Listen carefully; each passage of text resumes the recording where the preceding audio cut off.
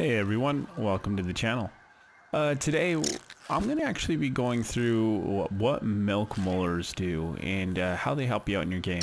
This is something that I actually didn't know right off the bat. I saw them around the landscape, and I always wonder what they did, and when I stumbled across them I'm like, oh, that makes tons of sense.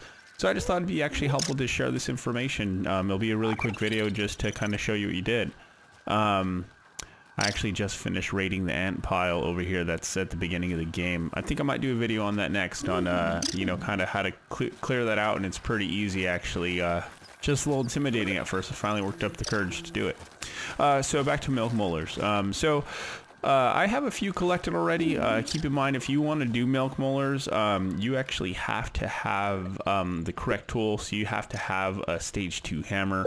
To kind of show what that hammer entails, you're going to need stink bug parts, berry leather, and the boiling gland. These actually aren't too hard to get once you actually figure out a few tricks on how to get those.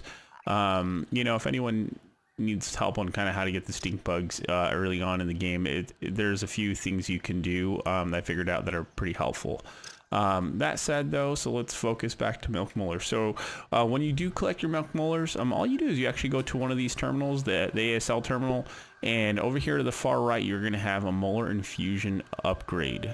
So if you go ahead and select this and load, this is where you can actually spend your milk molars for items that help you out in the game. One of the cooler ones that I've noticed are the max active mutations. So you're going to find out that as you do things in the game, you get mutations, and those mutations help you out in your game. And one of the more things that kind of are a little bit, I would say, time consuming is running around and, oh shoot, I forgot to change my mutation. But this is one way you can do that. So I actually have one right now available.